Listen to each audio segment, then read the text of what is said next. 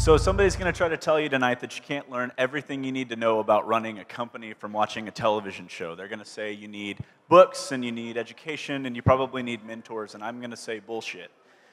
All you need is to sit on your butt, pull up Netflix, and watch West Wing. This is easily one of the best shows that's ever been on television. I'm glad you guys have seen it. That's going to make this more fun. And I could share with you guys 50 or 60 lessons that I've learned from watching West Wing, but since we've got a little bit of time, I'll just share a couple. These come from one episode called Hartsfield's Landing. You can watch that episode if you'd like and find out if I'm full of shit. But this first scene that I'm going to set up for you, the president is dealing with a crisis between China and Taiwan. At the same time, he's playing these chess matches with some of his senior staff, and they kind of mirror each other. And as the conflict in Asia comes to this astounding end, Sam Seaborn says to the president, "I just don't know how you do it." And the president looks at him and he says, "You have a lot of help, you listen to everyone, and then you call the play."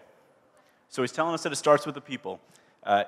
If you're running a business, you can't be an expert in every single thing that you're going to have to deal with in your business, but you can hire experts.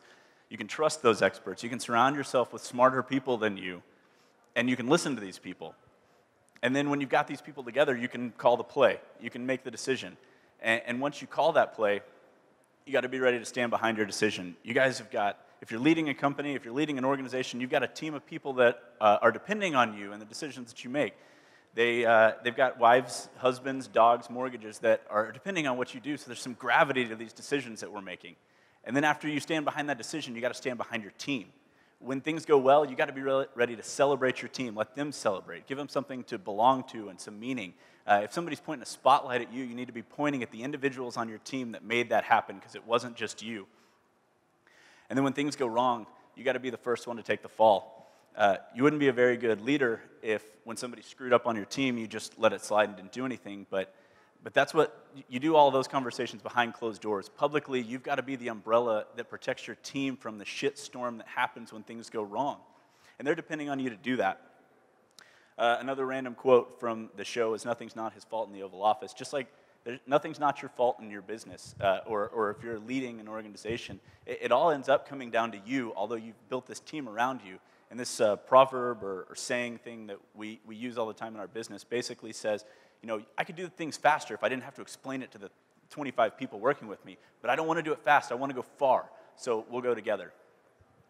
The second scene I'll set up for you guys, the president is playing chess with Toby, and they're in the midst of re-election. Toby's the communications director, and they're trying to be really careful about what the message they send out to the people is. They don't want the president to seem too smart. And the president's is a PhD, speaks 4 languages, and it would be difficult to make him seem as stupid as these two.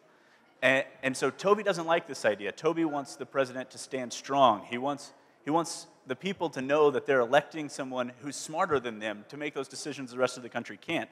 And he tells them, "You're already the president, so stop acting like it." As a young leader of an organization, sometimes I think to myself, how would the COO of a big software company handle this situation?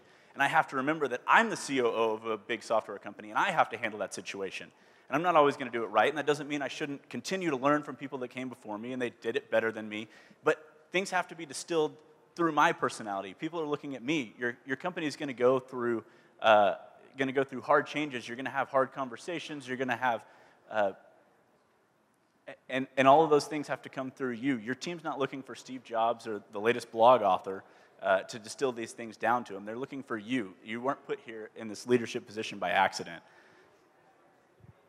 So some of the biggest mistakes that I've made in leadership have been taking things that I learned at a conference or something that I just read in a book and getting really excited about it and coming back to work and then driving it straight down to my team.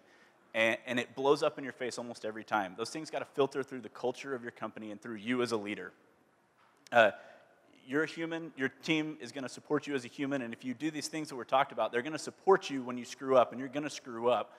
So it's important to show that if you're some power-hungry leader in front of your team, they're going to assassinate you when it comes time and you mess up. So basically, the moral of this story is you should all go watch Netflix. The entire thing is on, or West Wing, the entire thing's on Netflix. It's an amazing show. And then I wanted to thank Ty Carlson, who's here, for the amazing eagle that was in the background. He drew that badass eagle. So thanks, guys.